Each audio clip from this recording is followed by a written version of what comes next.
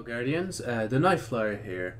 Now the reason I bring your attention to the Bungie page, the EU version to be specific, is because I'm thinking about buying something from the Bungie store to make into a video.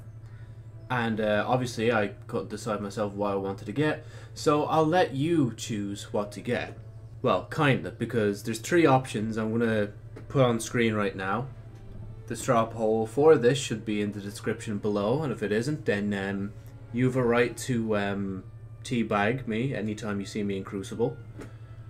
Other than that, I went with like probably one of the lowest costing things, because you know I kind of don't want to break the budget. But you know, if this video in upon itself does good and the review video does good itself, I'll do this again, and I'll have you guys continuously vote. I might like increase it from 3 to 4 choices.